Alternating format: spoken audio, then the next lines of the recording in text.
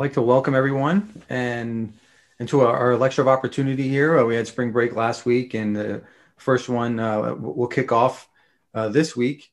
And we're really fortunate to be joined today by Gail Lamont, who is a New York Times best-selling author. And I recently came across her most recent book, Daughters of Kobani, and I was blown away. I was moved. It really is a moving and inspiring story that captures an astonishing story of an all-women army that lived and fought and died to stop ISIS. And as the book portrays, it really is a story of courage, of justice, and rebellion. And so I thought, one, folks should definitely read it, but two, it would be great if Gail could share her story with us here at the War College. So, her first book, The Dressmaker of Kar Khana, introduced readers to a teenager whose entrepreneurial spirit was through her living room business, and that was under the Taliban. And that, when she wrote that book, she wanted readers to know that young women who were risking their lives every day to fighting for a better future. And that led to her next story, Ashley's War. And that was about a team of young soldiers recruited for an all-female special operations team at a time where women were officially banned from ground combat. And that, of course, led her to her third book. And that'll be the topic of our discussion today. And as I mentioned, it truly is a moving and inspiring book, one of which that it's grounded in 3 years of research and on the ground interviews across 3 countries. And that's over 7 trips to Syria between 2017 and 2020, along with hundreds of hours of interviews. And it really does both paint a real detailed description of the accounts that she experienced, but it also really does a phenomenal job and it's grounded in history. And so I learned a ton. I hope you do too as well. And with that, I'd like to, what we'll do first is Gail and I will have a discussion. I'll pose a few questions to her, and then we'll transition. And I encourage you all, if you have any questions that come up, if you want to go ahead and drop those in the chat function, and I'll go ahead and scoop those up and present those to Gail as we proceed here. And with that, I'd like to turn it over to Gail. Thank you for having me. It's really a pleasure to join you and to be here today. It's been a real privilege and a journey to bring this book to readers. It is a war story. It is a story of young people who took up arms to protect their neighborhoods. It's a story of women fighting for equality.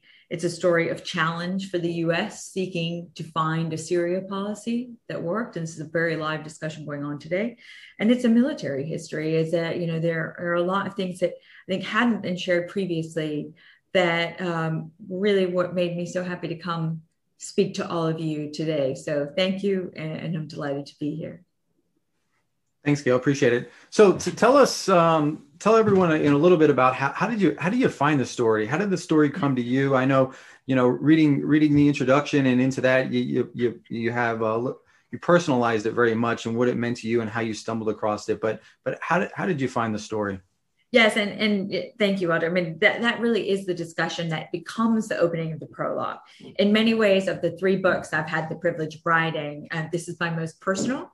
My father is from the region, so that was something that ran through a lot of my thought as I was traveling there as an American kid from Prince George's County, Maryland, right? Who was, had a father who very much came from that world, and I honestly think I really learned so much about him in this process.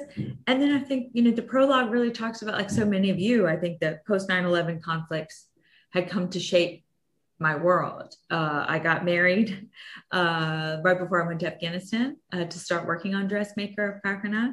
I found I was pregnant with my first child in Afghanistan, and I was exhausted from working to make Americans care about their wars.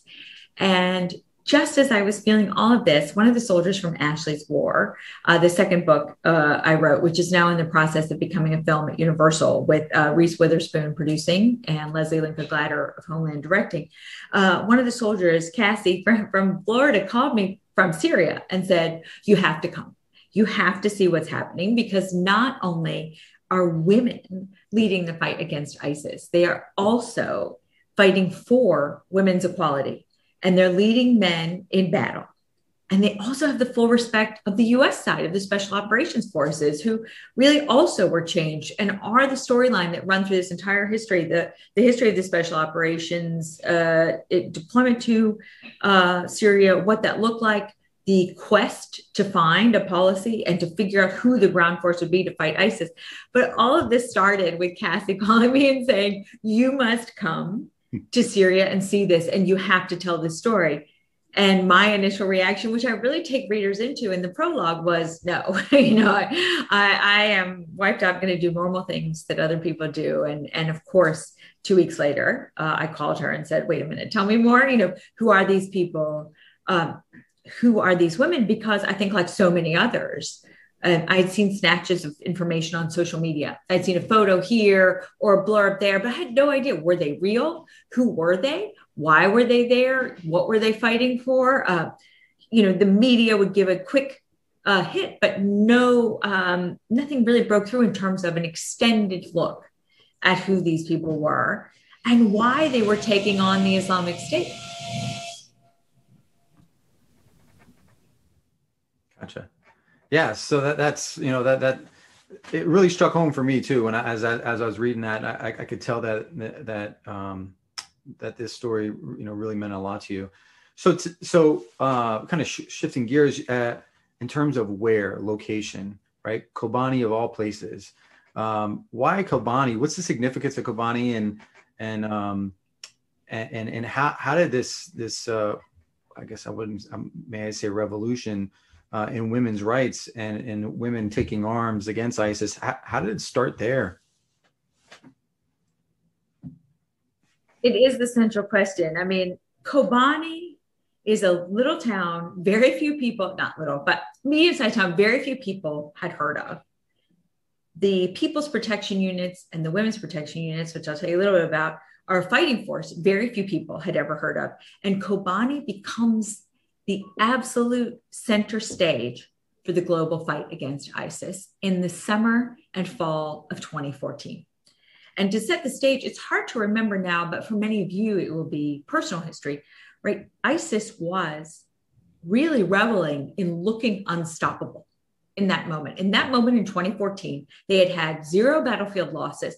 They had taken Mosul. They had taken Raqqa. They had gone on a tear, right? And the book really takes you into US policymakers trying to figure out, and military folks trying to figure out, what are we going to do to stop the Islamic State? This was after the horrible murder of James Foley and after really the crime against humanity that was Sinjar. So that was in the summer of 2014, where ISIS came into this town, separated men from women, took the women and bought and sold them, and took the men and killed them. And all of this had already happened. And the next town up for ISIS was Kobani. And the Americans by that time are like, we need a ground force that is willing to take the fight to ISIS. And the reality was that it wasn't very clear who at that time was going to be that force. And then you have this kind of confluence of forces that comes to a head in the town of Kobani. And let me just walk through a few of them. The first was the People's Protection Units and the Women's Protection Units. This is the heart of the story, right? The People's Protection Units were Syrian Kurdish militia that had formed really earlier, but then came to the fore as the Syrian civil war starts. So as the Assad regime withdraws from Kurdish regions to deal with existential threats to its future, it figures out that this group of Syrian Kurds figures out that they have the discipline and the ability to step into the vacuum. And so they come in as this truly well-organized force that surprises everyone, including there were Kurdish scholars who said to me, we just didn't see it coming, that this group of Syrian Kurds would be the ones who come to the fore. And this group, they form the People's Protection Units to take care of their neighborhoods and their towns and institute Kurdish self-rule for the first time ever, the ability to name their children, to publish in their language, to celebrate their holidays. They're focused on all of this. They get formed in 2011. And 2013, the Women's Protection Units get formed, where the women who've already been fighting now by this time, Al-Qaeda-linked groups and the Nusra Front and others, decide, as they said, we just didn't want men taking credit for our work. They wanted the world to know that women were banding together to take care of their towns and their regions, but they never thought about ISIS in 2013 when they were first being formed, because there was no ISIS. I mean, this was not what they were thinking of. They were thinking about keeping the regime out, right? Maybe fighting extremists, but not a kind of global fight that ISIS became. So the Women's Protection Units and the People's Protection Units make a stand in Kobani. And what captures the world's attention, this is now August, September 2014, is that they have the will and they have the drive to really bring the fight to ISIS and hold terrain. And that is what the Americans are watching. And they're seeing men and they're seeing women. And what they're seeing is a ground force that then captures the world attention, because the other thing that happens at Kobani is technology. Cameras that are in Turkey that mostly have missed most of the horror of Syria, because people were terrified at that time. ISIS was beheading and kidnapping, right, to come into Syria to report. They could stay in Turkey and from the mountaintop capture everything that was happening. And so the world starts to watch this little fighting force that has support from Free Syrian Army and from Iraqi Kurds as time goes on, but at the beginning is really on its own, make a stand. And so Twitter gets involved and social media gets involved, and everybody says, look at this force. And you have what becomes a David versus Goliath showdown, in which David is also a woman. And the Americans at this point think, wait a minute, maybe we should start supporting them from the air. And the pressure starts growing. And there's in the book, an Obama administration official at that time says to me, we knew we had to do something. The urgency to do something was real, because the public was watching this on CNN and was watching it on camera. And as the Americans start to get involved and they're launching airstrikes, and all this history starts, this beginning of the history of this partnership starts to form, US officials are speaking publicly about how air power will never be enough, right? And kind of trying to prepare the public that Kobani is likely to still fall. And for readers of this book, the town becomes the start of the US Syrian Kurdish, then Syrian Arab and Christian partnership that ends the territorial hold of the Islamic State. And the title, The Daughters of Kobani, comes from the fact that you will meet in this fight, Nowruz, who's the head of the Women's Protection Units, Azima, who's fighting with the Women's Protection Units, and this kind of swashbuckling commander that many readers have written me about because they just said, you know, is she real? I'd love to meet her.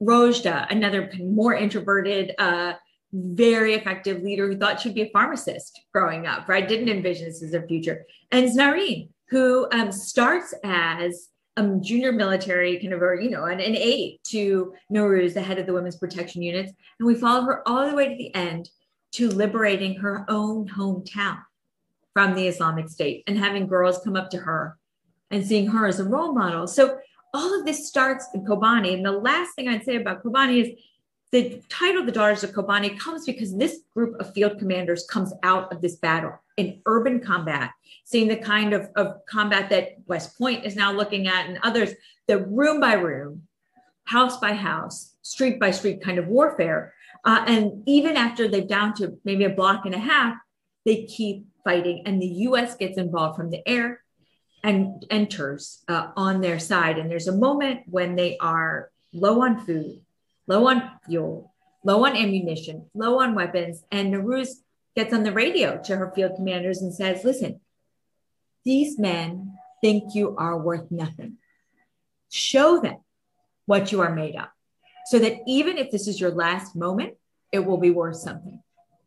And that becomes the opening to how this group of Syrian Kurds and Arabs and Christians end up coming to be America's partner in the fight against the Islamic State. Yeah, and you mentioned a few of the key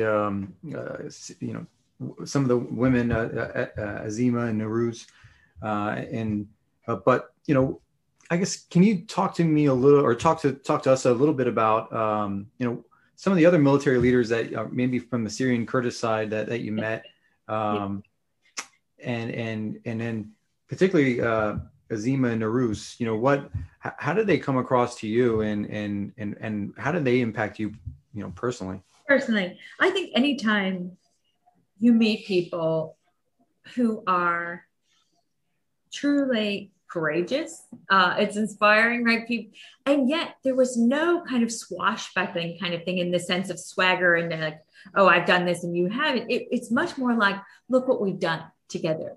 And that is the spirit that they have. So Nowruz is someone who, her mother, like most of the women in the story, their mothers were not educated, barely got to go to school, were not literate. And her mother would come in and say, make sure your life looks different than mine. And actually, my mother would say the same thing. Her family thought she'd be a lawyer because she was always advocating in her family for her own position. And she ends up leading the women's protection units and really being America's interlocutor from the most senior level with Mazloum, the head of first the People's Protection Units and then the Syrian Democratic Forces. Then there was Azima is somebody I was, you'll appreciate this.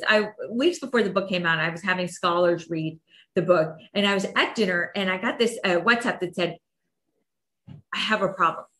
And I said, oh my God, so I run to call the person who wrote it to me, who was a scholar. And he said, I think I have a crush on Azima. And I said, are you kidding me? Like, you brought me out of a dinner for that. And he said, no, he said, but honestly, she is this kind of large in life, but very real and very human character. On the one and when I say character, I mean person, but also her personal character, right? She was absolutely unwilling ever to believe that defeat was possible.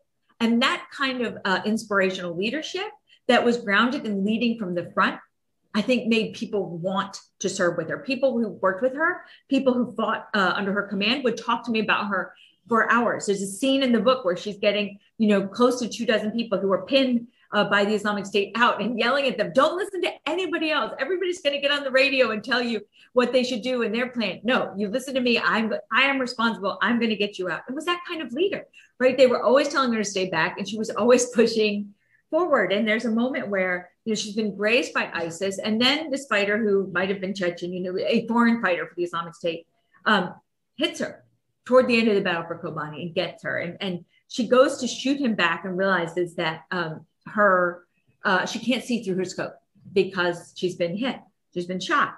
And the only thing that gives her satisfaction is that she gets him in the leg on the way off the battlefield. And she told me, she said, yeah, that was the thing I thought about, that if he took me up, I was going to take him up. She said that the thing that motivated her was that she always believed even when the world found it impossible to believe that Kobani wouldn't fall, she always did. And there's at the very end, she gets up from the school that was serving as a hospital, where after she's still recovering, there's still a bullet that's close to her heart that they don't want to operate on. And she goes to the press conference celebrating ISIS's defeat and the victory that her side had and from the People's Protection Units and the defeat of ISIS, the first defeat for the Islamic State. And she gets out of bed, exhausted and still injured, and says, I want the world to know that women were part of delivering this defeat to the Islamic State. And the other piece about her, before we move on to the next question, I think is so important, is that so many times we talk about courageous women as if they're superheroes. She is deeply human, as are all of these people. And the reason, the humanity amid the inhumanity of war is what I wanted to capture. And that's why, and you'll see in the opening quote for the book is Marcus Aurelius, the best revenge is not to be like your enemy. And there's a moment in the battle for Kobani when things are very, very difficult and everyone else thinks the moment is lost. And people are deeply worried because will they be the next Cinder? Will another massacre happen here? And her phone rings and she thinks it's her commander and it's actually her sister. And this was the moment I really wanted readers to share because I laughed so hard when she told me in the middle of our interview. And I said, I immediately knew I had to share it, which is that her sister calls and she's course, terrified her sister. And Azima, the minute she realizes it's her sister and not her commander, starts yelling at her. Didn't I tell you we're doing important work here? We're trying to fight ISIS. You know, do you need me to come hold your hand and sit on the sofa next to you and make you feel better? We have important things to do. I told you as soon as the fight was over, I would call you. But stop calling until then. And you know, who couldn't relate to that, right? Having that phone call not in that moment, but certainly in other moments that are important. And it was deeply important to the story that people see them in all their marvelous complexity, that they weren't superheroes or Amazons or Valkyries. I love Thor Ragnarok, right? But they didn't belong to that. They were deeply human people who had the courage to put their convictions on the line and defend truly the rest of us from the Islamic State. Yeah, and that certainly comes through. And you also mentioned earlier about kind of the U.S.'s role and Azima's, working her relationship, from the senior level down to the tactical level. But give us a sense a little bit about kind of the U.S.'s role in the story. You talk a lot about the hunt for Syria policy. But so why did the U.S. need this ground force? And then how did the Women's Protection Unit kind of play into that? Yeah. And there's a lot in the book for those who haven't read it yet that really goes into the U.S. side, the diplomatic side, the military side, and really the conundrum that the Obama administration felt it faced, right? So you couldn't talk about policy. And I'd written a lot about Syria policy by 2014 and 15. You couldn't talk about Syria without talking about Iraq, because the ghost of the Iraq war hangs and hung over every decision made on Syria. And the Obama administration, the book really goes through the Obama administration looking for kind of a Goldilocks when it came to a ground force. It was absolutely politically impossible that a US ground force would be deployed to stop ISIS. The Obama administration deeply felt it had been elected to end wars in the Middle East, not to launch new ones. And it had never planned on sending US ground forces. So then the question was, well, who? And there's a lot of discussion about NATO ally Turkey and the dialogue the Americans are having there. And then comes Kobani. And it is actually the president himself who ends up telling Erdogan and President Erdogan in Turkey that the US is going to do an airdrop. Medical supplies and small arms and ammunition in the fall of 2014, because it is seeing the fight. And the book really takes you inside some of the military side folks and the diplomatic team that's saying, wait a minute, maybe as we're watching Kobani unfold, maybe this is a group that we can work with. And the US side goes in 2015 after the battle is over and really encourages these folks to go well beyond the Kurdish area as this fighting force than it had intended. And so, we need you to keep the fight going.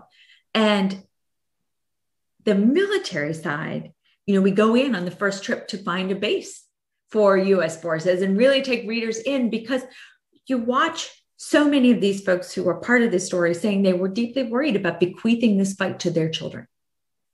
And they have a reaction as they're watching. I talked to US folks who said, we slept on our bases. And there's a moment in the book where you see US forces, sleeping on their bases so that they can provide air power at any moment if everything happens and everything is cleared for the Syrian Kurds who are fighting ISIS. And so the US side all the way through to the very end, and from Kobani to Shidadi to Manbij, which is where the foreign fighters from ISIS would come in, drop their passports, their families, and then go to the front, the campaign to Manbij. And then also the final huge named fight for Raqqa. And we meet, Jason Aiken and others from soldiers who have done 12, 13, 14 deployments in the post 9/11 wars, and who are deeply moved by this fighting force. And also, we're not quite ready to see women at the beginning. We're surprised. And then realize, as we see with Jason Aiken, it's like, he said, at first I was really nervous. And then I realized the warrior ethos is the same. And that I heard over and over again. There's a moment in the book where there's a U.S. Special Operations soldier who's done, more than 12 deployments at war by this time. And he's watching this flatbed truck at a rally point of, 30, 35 young women, fatigues, Timex watches, hiking boots, some with flowers in their hair, all with AKs slung over, hugging each other, kind of whooping it up as they go to the front line.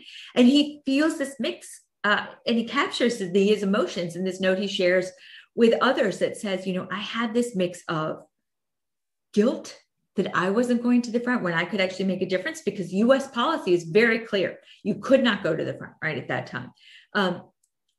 Awe at the fact that they were so positive and so ready to go into battle in that fighting spirit. Envy that they were going to the front and I wasn't. And respect. And he said, and I kept thinking of the 1962 MacArthur speech at West Point, duty, honor, country. Yeah. And, the one thing that also struck me through the book and how you were able to so kind of marvelously integrate these stories and the stories, but ground that in history. And this book is rich in history, but it does it in a very in a way that comes across so easily digestible for folks. And so, can you give us a sense a little bit about kind of the military history that's discussed in the book? Yes, thank you. And I hope readers. I've done some military podcasts, and actually, I think we're coming up on one that we're going to do with one of the senior military leaders who was part of the campaign. So, and I actually did an event recently where there were two people who you all would know who were very much lived this from this most levels. And it was so moving to me to see that they felt the book captured the experience. Admiral McCraven was one of the first people to read the book. General Votel said that in his endorsement that I had always worried that the Syrian Kurds and our partners would not receive the credit they deserved for what they did. And this book captures their valor. And, that means everything to me. There are two things I think are really important from the military side that I learned so much about. One is just this whole discussion of what the vice president, when he was vice president, now President Biden was talking about CT-lite, right? What would it look like to have a very light U.S. footprint plus U.S. air power of significance, right? Plus a ground force that was willing to do the real urban combat, the real house to house, town by town fighting. And this book really tested, this history really tested that. This campaign, this military campaign really tested that thesis. And the book works to capture that and show what it looked like from the lens of those on the Syrian Kurdish side who were going through this every single day. That is so interesting to see that there was never a large U.S. Ground force deployment in this, not unlike Iraq, unlike Afghanistan, that did not exist in Syria. This ground force lost 10,000 people in the fight against the Islamic State. Every Gold Star family is a tragedy. I've had the privilege of spending a lot of time in that community. And so I would never downplay the cost of that. But I do think it's important to note that there were fewer than 10 U.S. combat deaths in the effort to rid northeastern Syria or northern Syria of the Islamic State. And in the very last scene of the book, you see Ambassador Roebuck talking about, Ambassador Roebuck, who was then the deputy envoy for the Global Coalition to Defeat ISIS, talking about the sacrifices of young women, young men who will never come back to their families, who fought for the world to get rid of the Islamic State's territorial hold in Syria. And this book was really an effort to capture that betwixt and between, that this ground force was living every day with U.S. forces deeply both connected to and, I think emotionally connected to as a partner.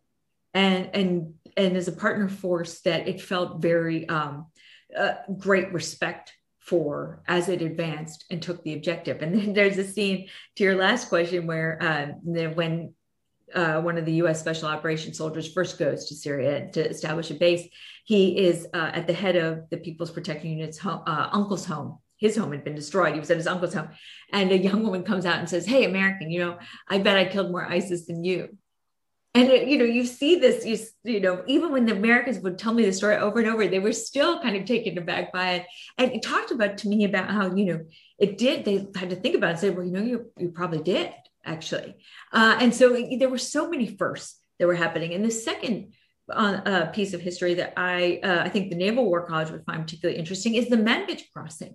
There's a full chapter about that. The women's protection units cross first. They spend days preparing to cross at night in the winds. And what I am told by military folks is the first contested wet gap crossing since Korea. And there's a really funny note, just to go back to the humanity of this. There were U.S. military folks who are trying to give life preservers to the young women who are going to cross first and saying, listen, it's night, it's choppy waters, the winds are going, ISIS has the whole thing mine on the other side. Like, come on, give yourself an advantage. You're put on this life preserver. And, Lemon's, no way. It weighs more than I do. I don't know how to use it. And if I'm going to die, I'm going to die. And the Americans are really taken aback by this. But they're also just kind of watching as this really historic crossing is made at night into ISIS territory to take back Manbij from the Islamic State. Yeah, that is a really good part in the book, and a good case study for folks, especially at the tactical level. You mentioned General Vogo, General McChrystal as two folks that have read your book.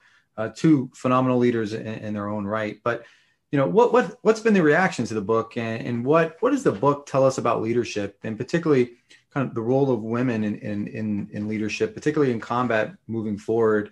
And then in what ways can U.S. policymakers, what are some takeaways that they can take from that?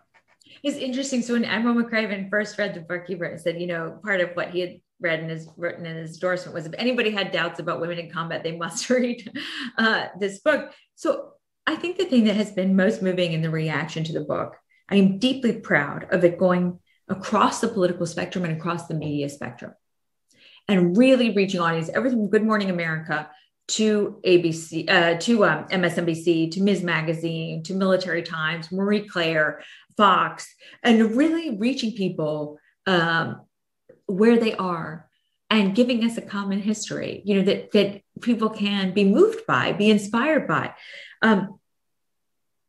Chris Kalinda, who some of you who study Afghanistan might know well, wrote me and said, the thing that fascinates me is the leadership piece, that they're all so different.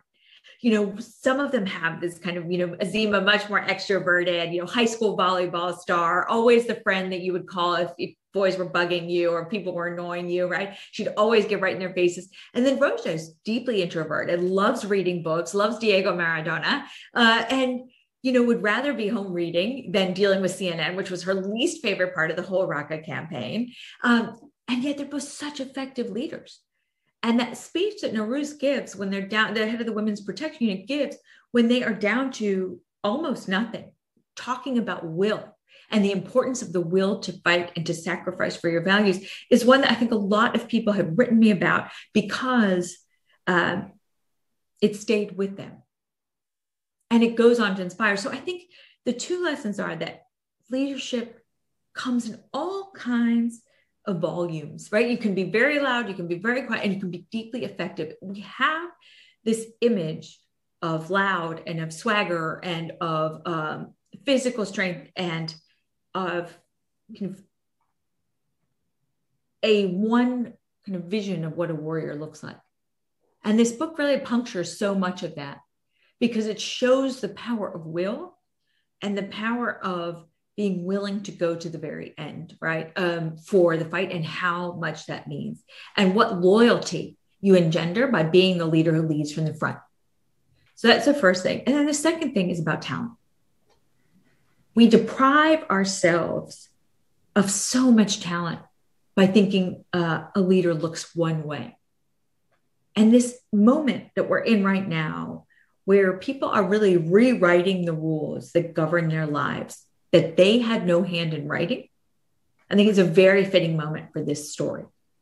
One thing that happened was deep, really affected me was right after the NPR All Things Considered piece ran, I received a text from someone who had been part of the story, who had talked to me early on, who said, I just want, from the US military side, who said, I just wanted to say thank you for me and for them, because I think that their valor should be acknowledged. And then he told me that he had shared the book with his mom because his mom hadn't known why that deployment had meant so much to him. And that just meant everything to me, right? That people who lived this history felt themselves in it and felt that it captured their experience. And then, most important, the people whose history I had the privilege of sharing here have been really honored that the women's protection units have really been moved by it, which has been an honor for me. The women's protection units had put out a statement about it. People have just talked about what it has meant to see themselves captured in all their complexity and in all the policy complexity of this story, and to embrace the fact that we talk about war as if it is not personal, and we talk about policy as if it is not made up of people, and neither of those is correct or accurate. And the final thought on this is that the theme that has animated the work I have the privilege of doing is that suffocated opportunity is the enemy of global stability. And in the end, it is about unleashing the God-given talents of more of us so that more people have more of a stake and more of the future to create more security, more stability, and more prosperity for more of us. And that's why this matters. Yeah.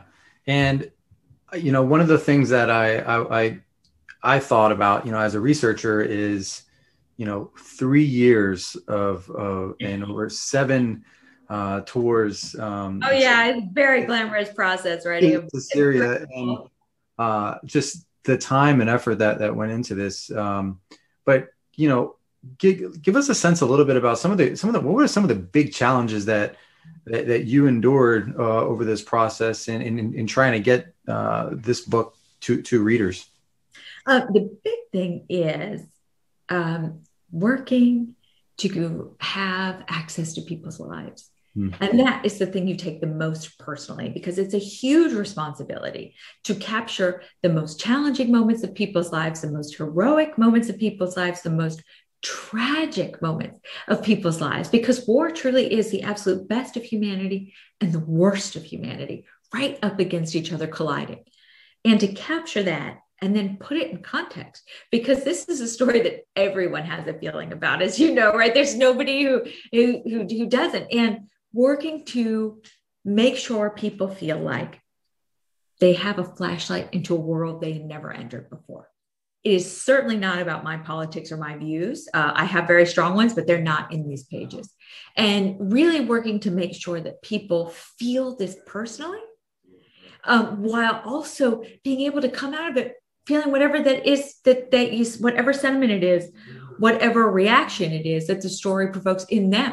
Some people could read it as an anti-war story or a story about the importance of women's rights, as a military history, as a history of the U.S. involvement in northeastern Syria. All of those are correct. And so working to gain the trust of those who put their faith in me to capture this story was deeply important.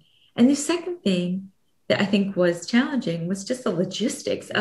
It's not even about the safety, because I have to tell you, yes, of course, there's risk, but they've done a tremendous job in this partner force in creating a very fragile, a really endangered, but a very real stability that you feel on the ground. And you never see the Americans. The Americans are like the Oz-like presence that hang over this. And I know so many of us have been shaped by Iraq or shaped by Afghanistan. And I love Afghanistan very deeply as a country. And this is an entirely different story and context. And I really have concerns that we put all of these stories together in one, Afghanistan, Iraq, Syria, kind of post 9/11 conflicts, and we aren't differentiating. So I really face the challenge from a narrative standpoint of giving people the context and the background, while also just introducing them to these amazing people, so that people who didn't ever read a book about Syria would feel perfectly comfortable just to pick up the story because they wanted to meet Azima or to meet Rojda or to meet Znarine, right? And, here's a young woman who her parents told her you couldn't go to university because that's not what women in our family do. You can't go marry the person you love, because that's not what women in our family do. And then she becomes a military leader who frees her, towns from the men who buy and sell women, as central to who they are. So it was the journey that I worked to capture in a way that moved people and that felt personal. And that can only be achieved if you build trust by showing up and up and up. And the logistics of showing up were not easy, because it takes 2 days just to get to Northern Iraq, and then to cross over, and then to get, all your permission. So yes, it was, and really your biggest challenge is sitting on your backside long enough from from Erbil to the border, from the border to the next set of towns, right? But it's a huge testament to this partner that they've been able to build a fragile but enduring stability. Yeah, and I'm sensitive to your time and everyone else's time, who are the folks who have to run back to class. I just do have one more question for you, and then we can, if there's any questions out from the crowd. But today, right? So you spent 3 years, but then when you look at the kind of the state of play today, and the conditions on the ground in Syria, and to what extent, what does it look like now? And then, have you kind of circled back with some of the key characters like Azima and Nowruz and others? Yeah, so I have talked to Nowruz and others because they were so moved by watching, did Tamron Hall's show and watching book clubs, really get involved in the story is so moving, right? And that is always what I hoped this book would do, because national security is everybody's work. We do not talk about it enough, that foreign policy and national security really matter to us all. And people think, oh, well, I need a specialized degree or I need a specialized knowledge to understand it. No, it is deeply important that we who tell these stories and engage in policy, I'm still adjunct at CFR, talk about a Council on Foreign Relations, talk about this in deeply digestible terms. Opacity is not a synonym for intelligence. And we really run the risk of helping people disengage from their foreign policy and their national security question by making it easy to tune out to obtuse language that means nothing. And so I really wanted this story to connect. So if you look at what's happening, so I talked to Nowruz when this was all underway. The state of play on the ground right now is there is a question of the and then what that has hung over this story from the start. And I think the epilogue of the book writes that the future of northeastern Syria is written in invisible ink that no one can yet decipher. And that remains the case. They continue to not only fight ISIS, but to hold more than 2,000 ISIS foreign fighters that their own countries will not take back. So the same people who defeated ISIS militarily now hold for the world basically the aftermath and the consequences of the aftermath, including children who we must serve better, because even though their parents joined ISIS does not mean that they should face the consequences for their parents' decisions. And the world has wanted to look away from this challenge and let a non-state actor with very real state problems deal with it in the form of the SDF. That is not going to provide security or stability for us in the long term. So all of this is very real and playing out right now. And it will be up to the Biden administration what comes next. I believe deeply there's a moment for diplomatic opening in terms of both Syrian side and the Turkey-Kurdish side. And I really hope that this will happen. But the thing that strikes you all the time is that there's much more hope on the ground in Northeast Syria than in Northwest Washington, because people just have this spirit of can do and getting on with it. Yeah. Well, thank you so much, Gail, for the conversation. We really appreciate it. And I like to now offer the floor to anyone who is on with us at the moment. This conversation will be is recording. It will be posted to the Naval War College YouTube page. So if you didn't have a chance to hear from Gail directly, you'll be able to do so here in the next couple of days.